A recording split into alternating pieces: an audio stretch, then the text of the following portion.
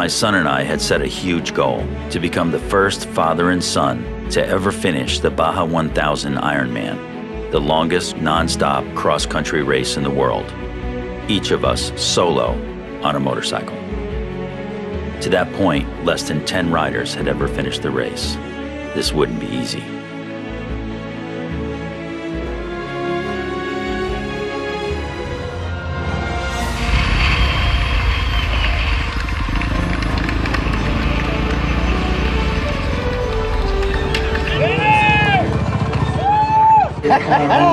Good job, man. That was awesome. You just soloed the Baja 1000 and you made it to the finish line. That is a huge feat. Yeah, it's indescribable, the feeling.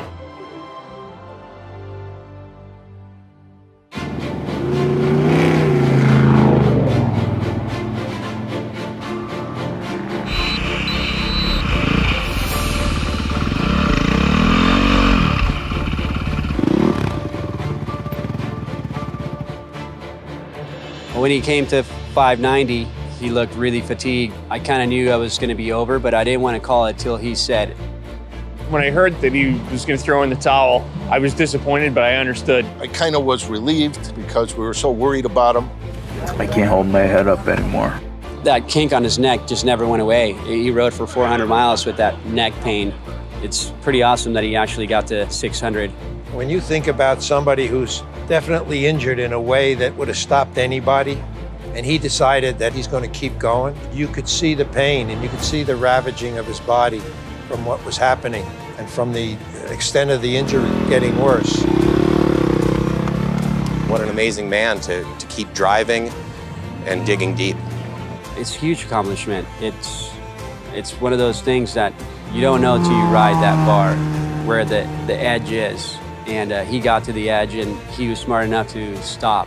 He wasn't going to hurt himself or potentially die. I think he found his limitations and he might be crazy enough to try it again.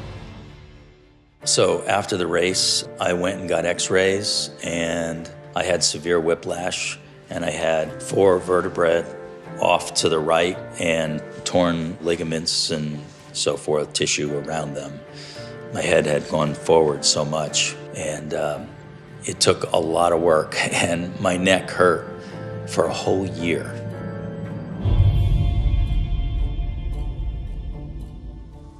So in 2016, after finishing the Baja 1000, I decided I will never do this again. Such a painful, traumatic experience. Not really sure what the future of desert racing is for me.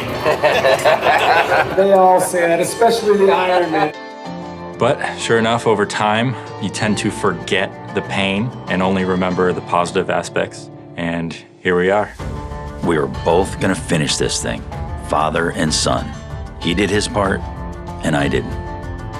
If he's going back, I'm going back. This year's course would be different than the last 2 years, which started and ended in Ensenada, Baja California, Mexico. Those races were 822 and 855 miles, respectively. 2017 was going to be the 50th anniversary of them putting this race on. And for the 50th anniversary, they wanted to make it really tough. So they made it 1,134 miles. And this was a one-way. Instead of a loop race from Ensenada back to Ensenada, it was one way to La Paz. It's 1,134 miles, and last year I went 600. It's almost double what I did last year. I'm not quitting now. I will finish this race. Ensenada erupts in race mania on race week. It's the only place in the world you can see 800 horsepower trophy trucks, which are nowhere near street legal, trolling city streets like they own the place.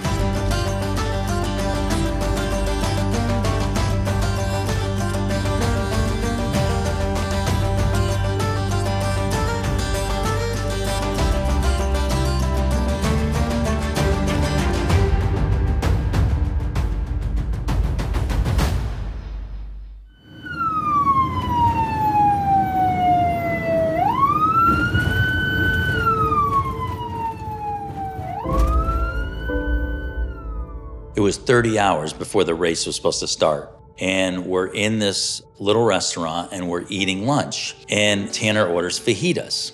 He put a little hot sauce on his fajitas.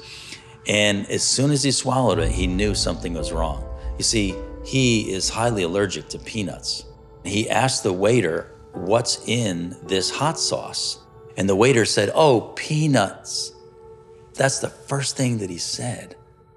Tanner stood up and he said, "We gotta go." And we went back to the hotel and we called the ambulance right away because Tanner knows he's got 1 hour till he can't breathe. Off to the hospital. We don't have a lot of time for Tanner to recover. And I just hope that Tanner's okay. That he worked so hard all year to get ready for this race. So in about 3 hours, we walked back to the hotel. And when we got back to the hotel, Tanner sat down and said, "We got to go back." It wasn't right.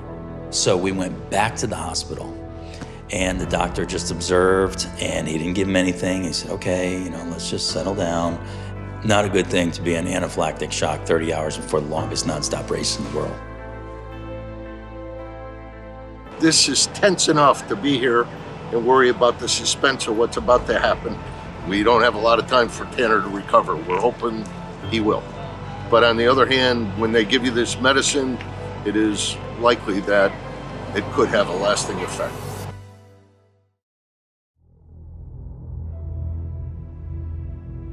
It was Wednesday, race day. This year, the race started at 1 o'clock in the morning. How do you get a night's sleep when you have to get up at 10 p.m.?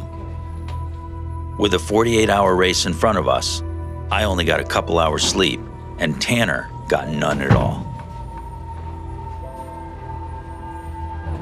Confidence comes from preparation, and despite the length of the race this year, I felt prepared.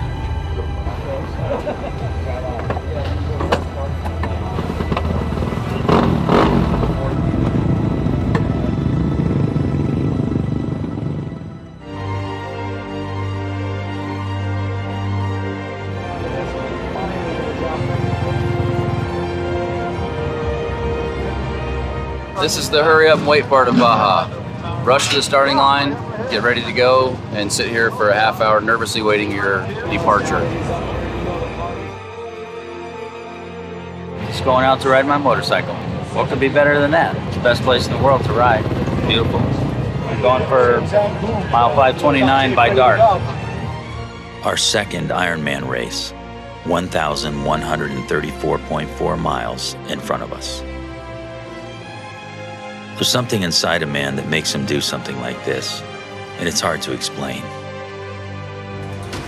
Tanner would start 5th out of 19 Ironmen.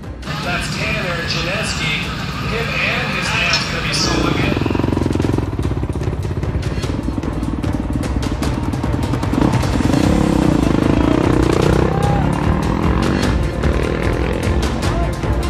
it. Go, son. If anyone has got this, it is you.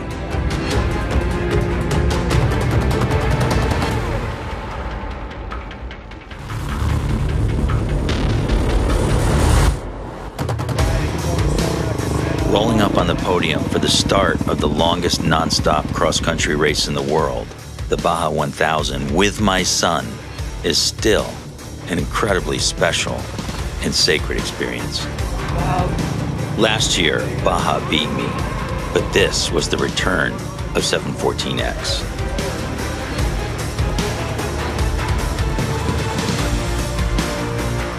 Tanner was going for a podium finish.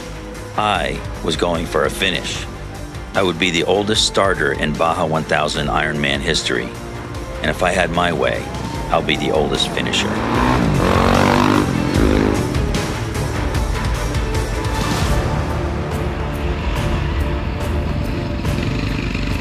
4 blocks in, you hit the dirt, and it's game on. A critical part of the race was already over, starting it. I was rolling. I had 1,134.4 miles to go over some of the toughest terrain imaginable and 48 hours to get there. I felt great and my confidence was high.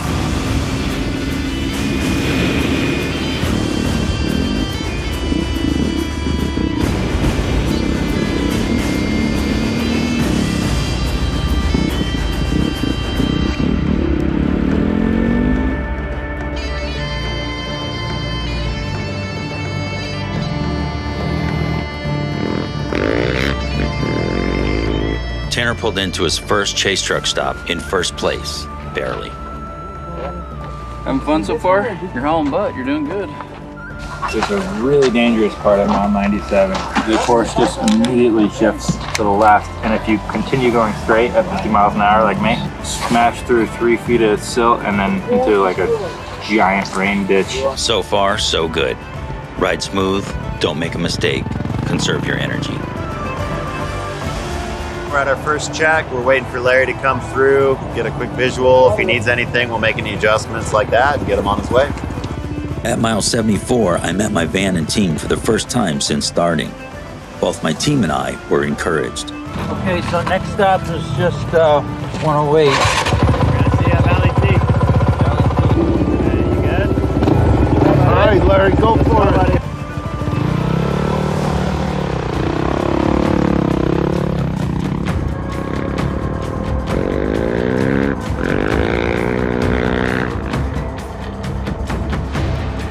It's early.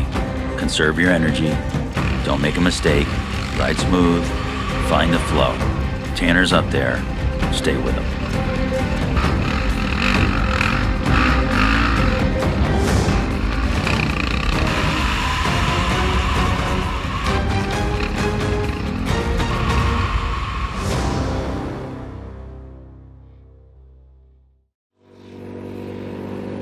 There you go. Over there, over there. Keep with the cold weather gloves. Oh, yeah. Okay. What you need? What are you doing? Good. You want one of the Chias? Yeah, I do. Tanner had taught me that chia dissolved in a water bottle with a little sugar was a great high-calorie, slow-burn drink for the race. It was like chewing frog eggs, but I knew it was good for me. I blew a turn like a little bit, and I wound up in a ditch, and it was all silt getting out. There was other motorcycle tracks trying to get out.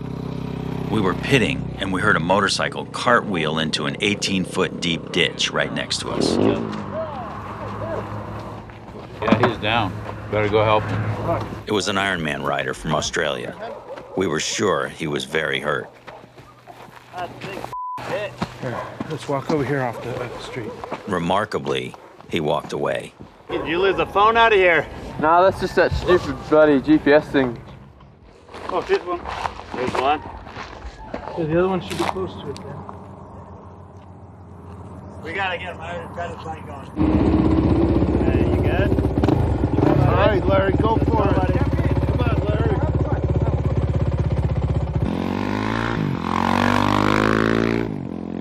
The guy out okay? Holy shit, dude. And he freaking just drove off the road. He lost 2 GPSs. Oh, really? Bike wouldn't start. Jeez. 100 miles in, man? You kidding me?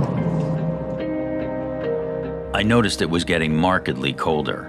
We were at a higher elevation now, on a high plateau over the valleys. My body temperature was dropping, and my hands were getting very cold.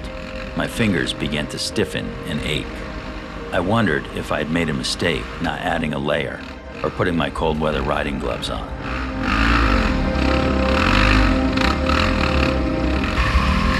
In the Baja 1000, there are many classes of motorcycles.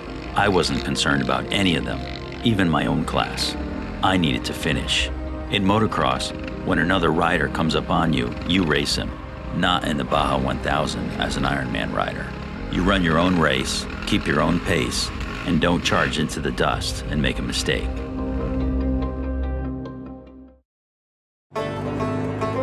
Baja pits are essentially gas stations set up every 50 miles along the course. Our race bikes have an 80-mile range with the fuel tank that they have.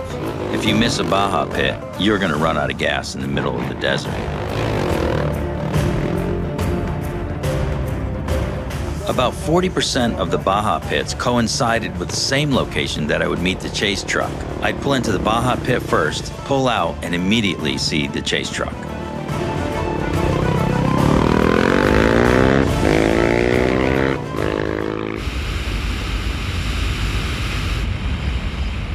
Starting at 1 in the morning wasn't too bad because you get 4 hours of riding in and then the sun comes up You can see in color, you can see what's around you, and you feel like new life. Being able to see well and getting a perspective on the landscape really helps. Our brains wake up when the sun comes up. A dry lake bed is flat as a pancake, and you can open up the throttle 95%, not 100%, and risk blowing the motor. But even a dry lake bed has its hazards. Ruts, sinkholes, and assorted mounds. Things happen very fast at 90 miles an hour.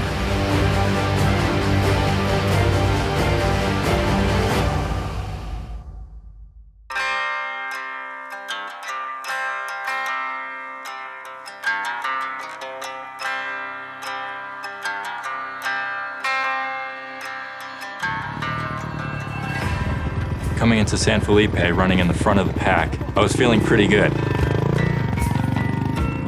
When I started the race, I wasn't sure how much the peanuts were going to affect me during the race. I didn't know if the reaction was going to start again and make it difficult or impossible to breathe. I didn't know how my body was going to react, given that I had eaten them so soon before the race. And my body seemed to be holding up okay so far.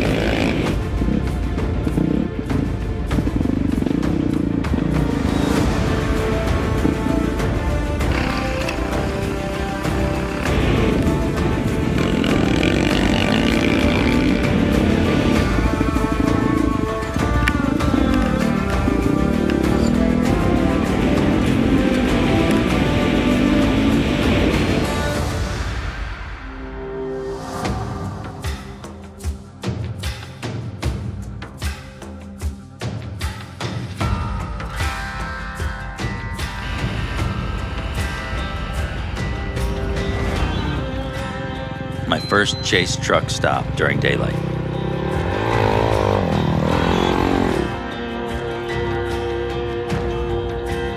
The chase team split the duties. Arturo and Andrew took care of the bike, and the other guys took care of me. Yeah, there's a Baja Pit right here somewhere. Yeah. Right? Baja Pit? You guys know where the Baja Pit is? Okay, thank you.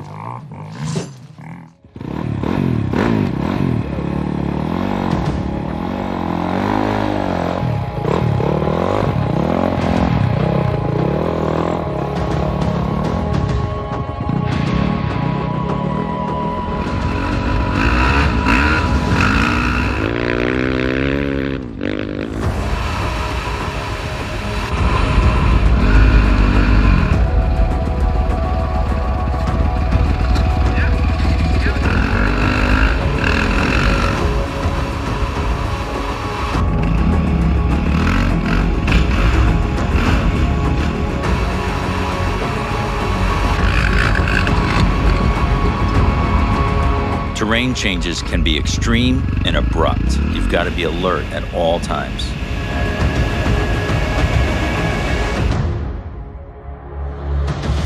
Paved roads are used as transitions from one dirt section to another. To avoid time penalties, you better obey the speed limits.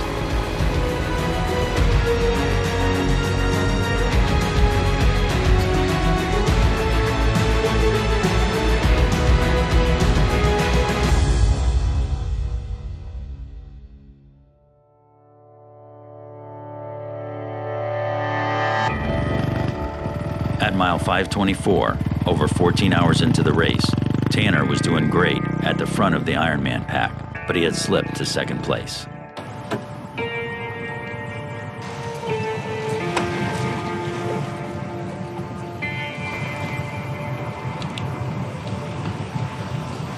That section was really fast. But the problem is you're just sitting there shaking and everything's hurting. It's like being in a blender. Riding a dirt bike in rough terrain can be extremely physical. At the same time, there's only a small range of motion, like a rowing motion. The same muscles get used over and over again. and they don't get a break and not allowed to stretch out. They start cramping up and hurting more and more. As the miles ridden click up, so does the pain. While I was riding, I started to feel a little bit weird. While I was going 75 miles an hour, my eyes started to involuntarily start to shut. It took a lot of effort just to force my eyes open so I didn't crash. Based on this last section, I was getting nervous about the next 500 miles and how that would play out.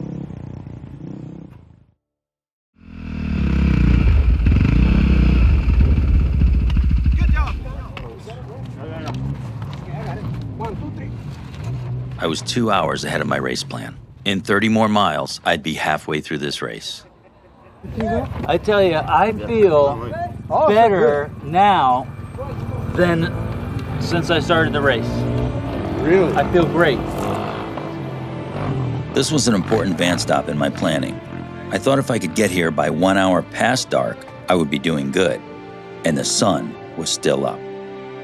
My plan was to finish in 41 hours.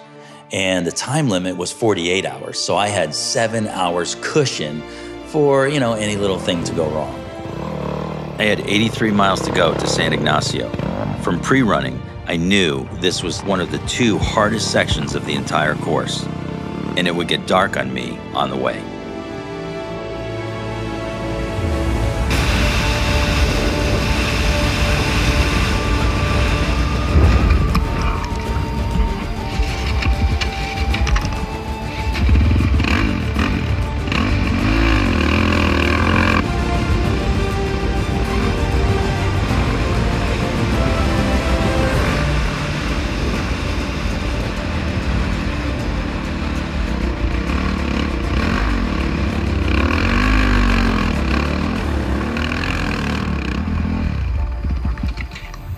Hey, you have gasolina?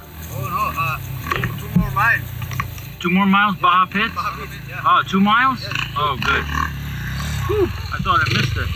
Baja Pits? Yeah, 2 miles.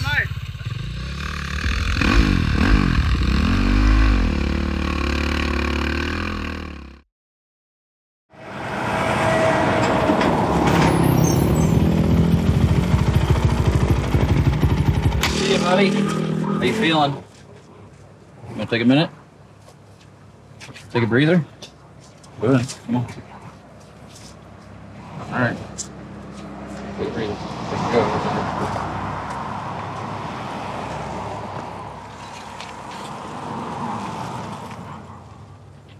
Talk to me, buddy. You're not injured, are you? Okay. We're just trying to look out for you. You know that. Can you take your goggles off? All right. Take it slow. Here, sit up and get in this chair.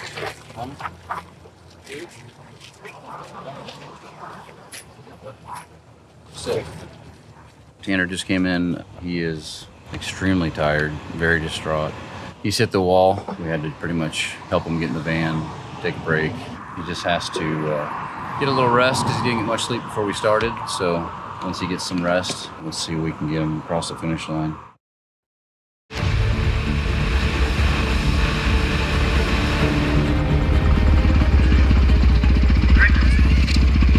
Supposed to be a 5:48. It scared me. Thank you, buddy. Appreciate it. All right.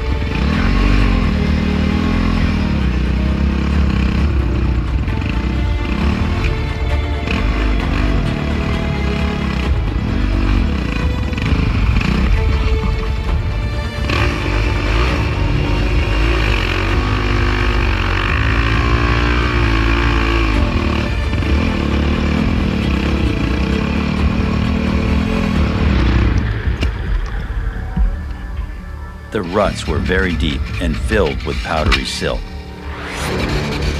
Silt is the most challenging terrain in Baja for a motorcycle.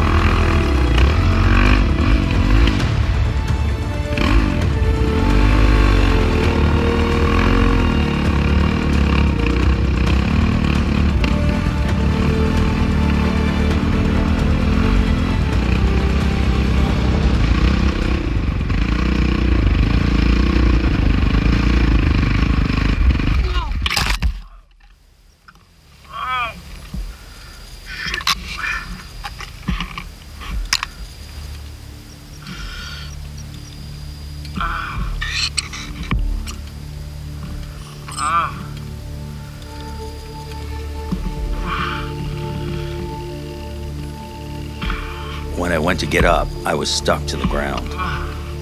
I look, and I had fallen into a cactus. And I pull up, and I've got these plates of cactus stuck to me. I had a side pouch on my belt, luckily on my right side that was facing up. I reached over, unzipped it, and pulled out my wire cutters.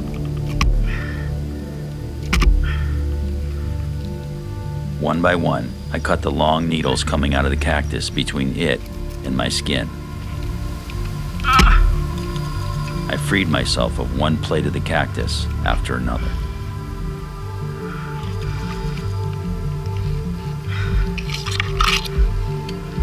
And now I've got these needles sticking out of me, sticking through my jersey. And I didn't know, well, what would happen if I tried to ride like that?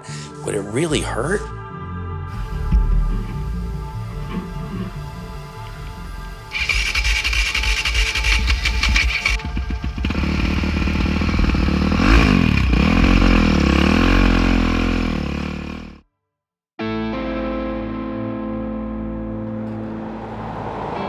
We're about the 600-mile marker, and Larry's running a little bit behind. From what we understand, the section he's in right now is the toughest one. Last year, he pushed himself, regardless of how badly he felt, to get to the 600-mile mark, which was the longest ride he's ever made. So if he makes this mark, he's equaled it, and it's only about 530 miles left.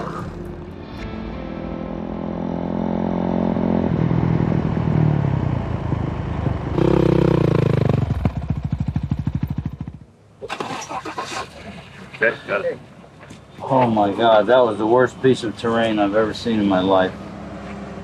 Everybody was having a really hard time.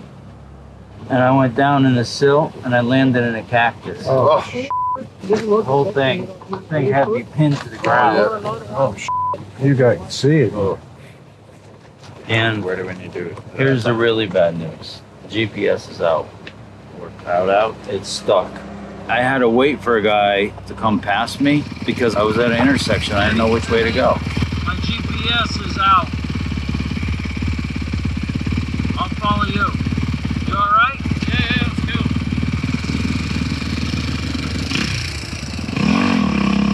go. Are you able to lift your arm, or because it's stuck?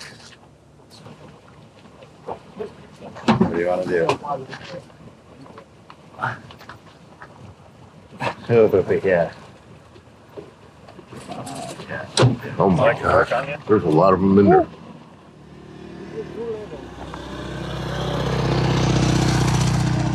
Really be quick. Just do it. Do you want to give me a Brazilian while Pretty smart bringing tweezers, huh? Ask me how I know I need to do that. Now, there's two kinds of needles in me. There's the big ones that are like a needle you would use for sewing, that size, and they pulled those out. But there was hundreds of these fine little hairy needles in me.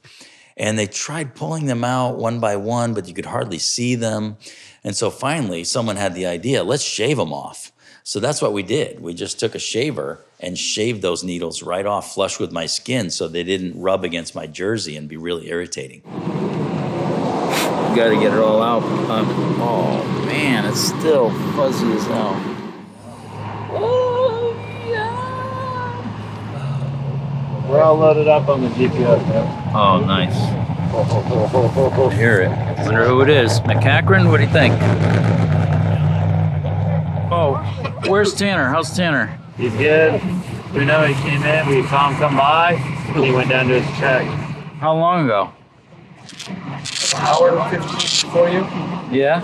He also said that was the worst thing he's ever run. Yeah. Once they pulled the cactus needles out of me, I decided to take a rest, since the trophy trucks were coming through now. All right, I'm gonna lay down. Half an hour, how about that? You got it. We will wait. Every trophy truck that passed me while I was taking a rest would be one I wouldn't have to deal with on course. It was just a therapeutic reset for my body. Let my muscles relax and get up and get back on that bike. Half an hour, that's it. All right, promise.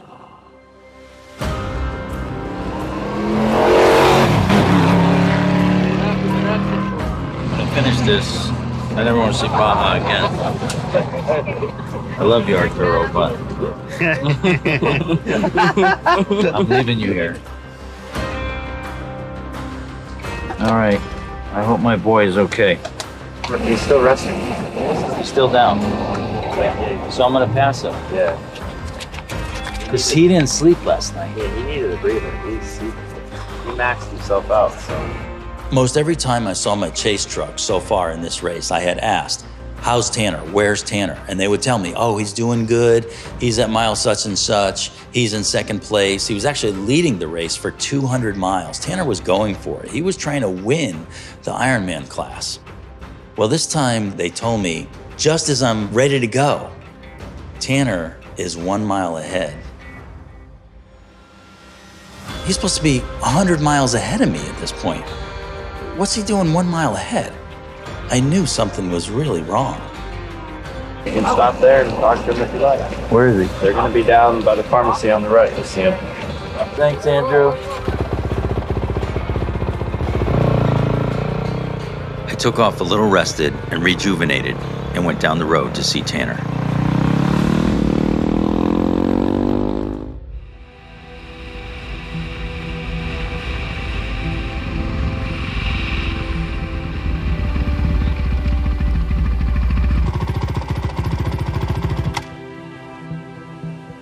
Hey, T.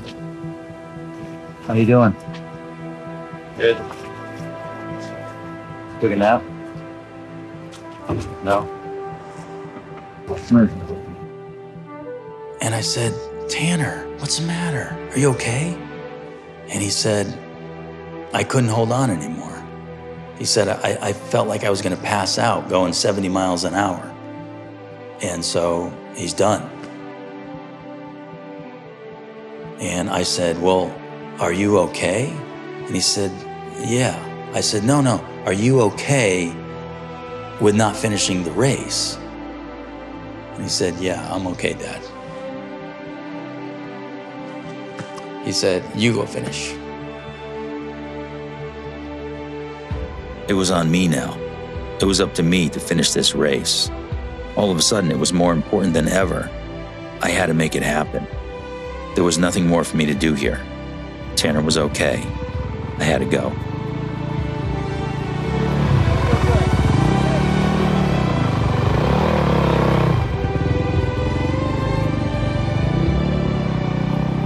A surge of resolve and energy filled me.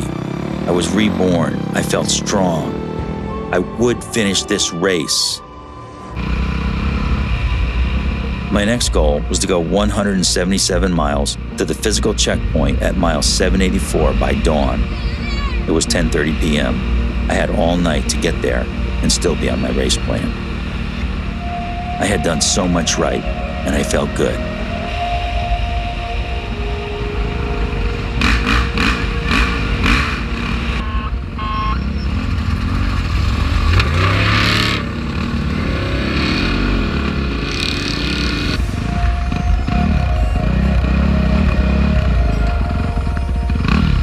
I went about 25 miles, and there was the deepest river crossing of the entire course, of any course in Baja that I've ever been in. In fact, our guide, when we pre-ran it, fell down in this water because the water was up to the seat, and there's boulders underneath there, and you can't see where they are. And if you hit one, boom, you're down. Has it been good? Okay, slow, fast. So which side? In the middle? Yeah. So it goes down? Yeah. So I just picked a line and I went for it.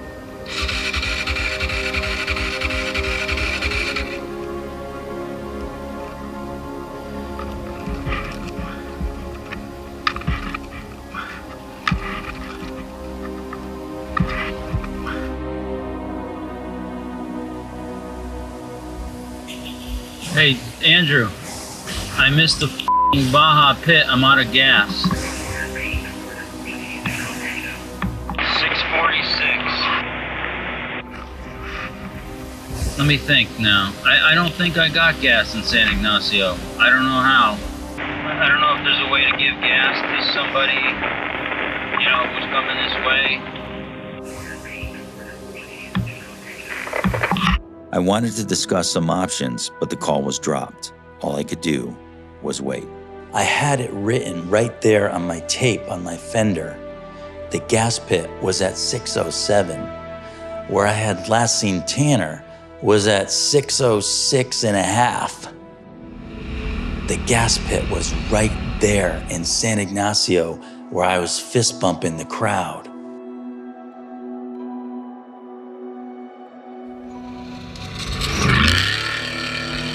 I didn't pull it more than 4 feet out of the way of race traffic because I wanted to be seen. Maybe someone would stop and help me. Hey, yeah, I'm out of gas, man. I missed the pit. I didn't even see it. Oh, I don't know what to tell you, buddy. I don't know what I can do. No, sorry, man. I knew I had 7 hours cushion. I was gonna be okay. I mean, how long could it take him to get here? I was only 37 miles away from where I had last seen the truck. And part of it was paved road, so they could get within 30 miles of me. Baja Go Juice.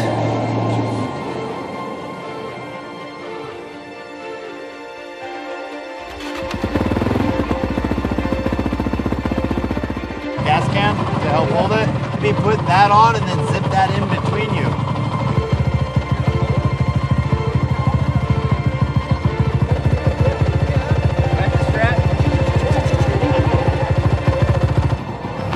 Why the heck is this locking up now? Come on, man. Satellite phones are really unreliable. You know, you can't get a full conversation in. They're cutting out, they cut the call off. On the sat phone, that means he still ain't going nowhere. Maybe. Unless he got fuel from somebody and... Yeah, try. You want to try or not? Keep trying, man. How far out is he? 30 miles. 30 miles, you say? 46. He's at Jesus. 646. Long ways to ride From with here? Are you gonna be able to stand up with that? Dude, are you gonna have enough fuel to get there and back? This is full. Yeah. It's all loaded up. Yeah, that's pretty filled up.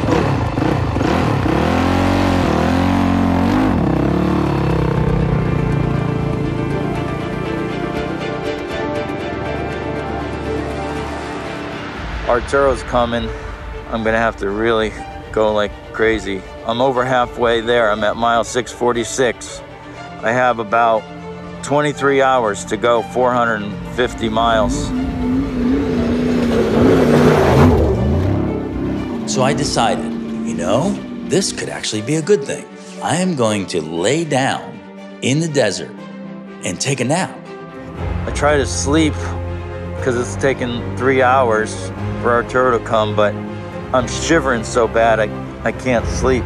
It's about 40 degrees out here, and I'm wet from a river crossing. My socks are wet, and my shirt is wet from sweat. My gloves are wet. These trophy trucks are whizzing by at 80 miles an hour, coating me with dust.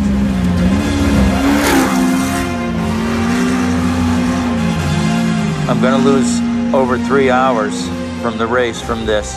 I hope I can finish still. Still waiting for Arturo. I'm freezing. I gotta get moving so I don't freeze to death.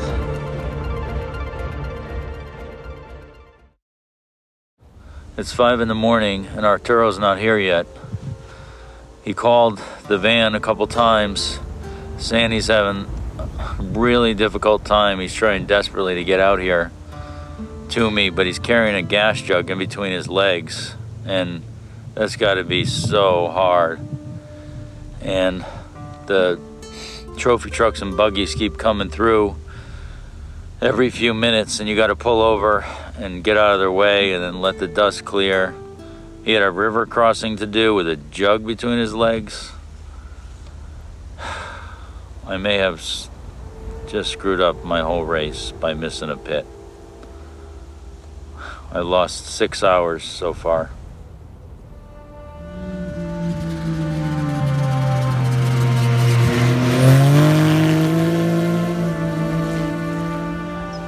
The sun's coming up, and I'm still here. In order for me to finish, if I got gas by 6 in the morning in an hour, I'd have to do 28 miles an hour average with no brakes. And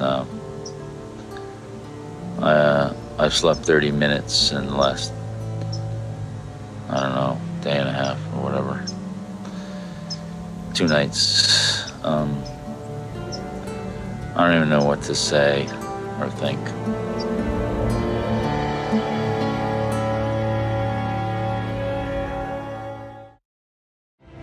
Finally, a four-wheeler that was in the race slowed down and stopped. And he says, "Hey, you're Larry Janesky. I watched your movie. Your movie is the reason I'm here. Your movie is the reason my wife let me come here and enter this race." And I said, "Well, that's great. Do you have any extra gas?" And then his buddy pulls up on another big Arctic Cat four-wheeler, and these guys were just in it to have fun and to finish. And they have these huge gas tanks on there, so I'm like, I'm gonna get some gas. And so I took the hose off my hydration pack that I normally drink out of, and I siphoned gas out of his ATV, and I got sat phone out, and I called, and I said, Andrew, I got gas from some four-wheelers, and I'm taking off now. And he said, wait, Arturo should almost be there by now. And I said, oh, now I finally got gas, and I gotta wait even more, because if Arturo couldn't find me, he had 150 miles to go back to the truck. So I didn't want to put him through all that. He would really get lost out there. So I waited, and 20 minutes later, sure enough, Arturo pulls up, topped off with the gas that he brought, and I was gone.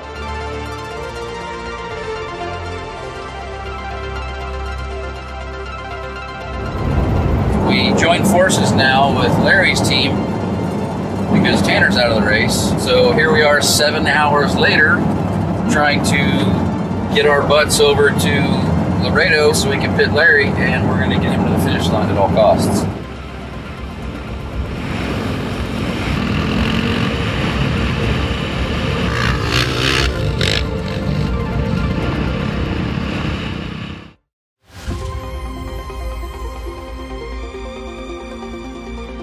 What's up? Right here, we need a new wheel. A new rear? Yeah. You need the hydration pack too, Arturo. It had been 13 hours since I saw my crew. We were so happy to see each other. I was so happy to see that Tanner was okay.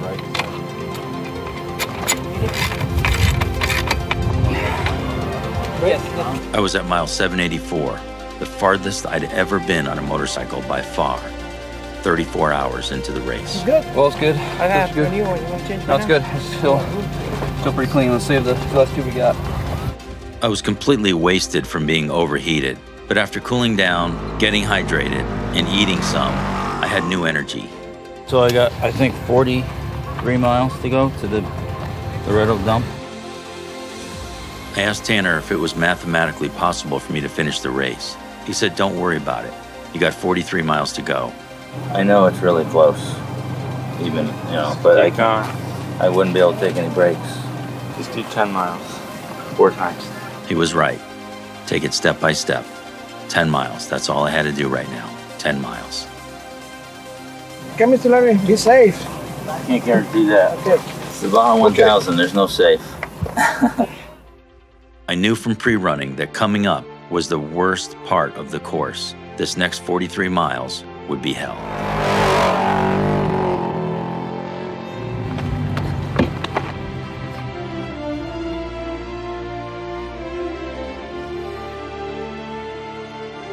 And I got back on that bike, and I said, I am gonna finish this race, dang it.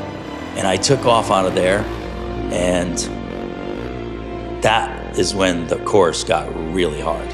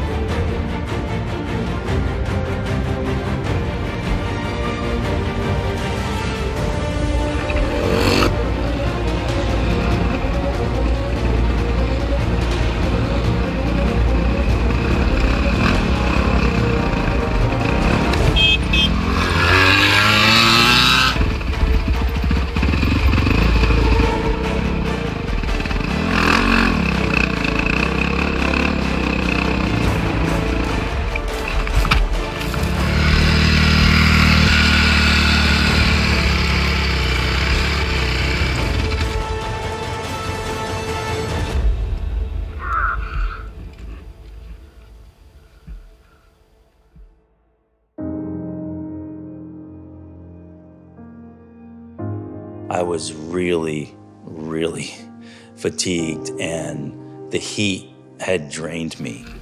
And I caught my pinky on a tree branch, and I didn't know if my pinky was ripped off. I didn't know blood was coming through my glove, but I didn't even want to look at it because there was nothing I could do anyway.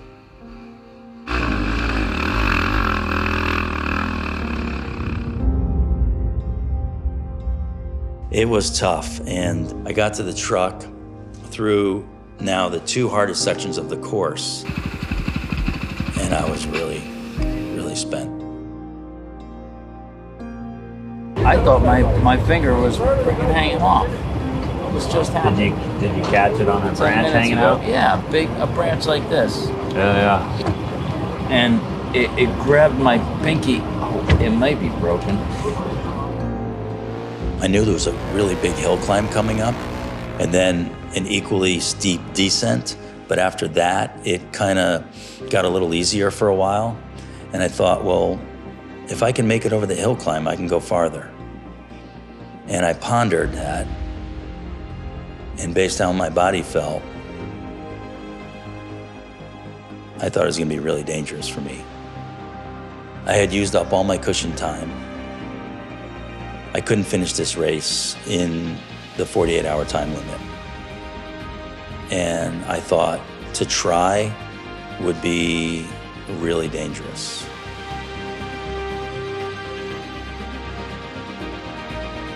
But I was riding good. I was making time. I was 3 hours ahead of my plan. Yeah, doing it. And I thought about how I had to finish this race. I just had to finish this race before I die, you know? But I couldn't.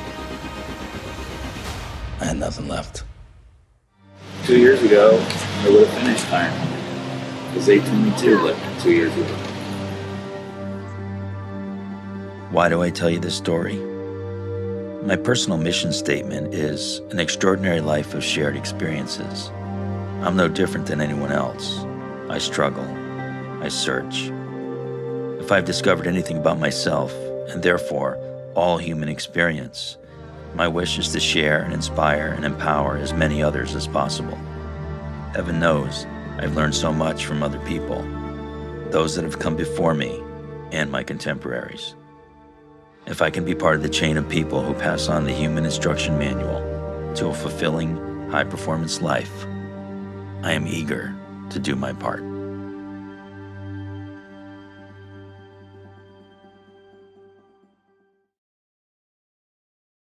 If you're enjoying these Into the Dust stories, join over 20,000 others and sign up for my short message of the day at thinkdaily.com.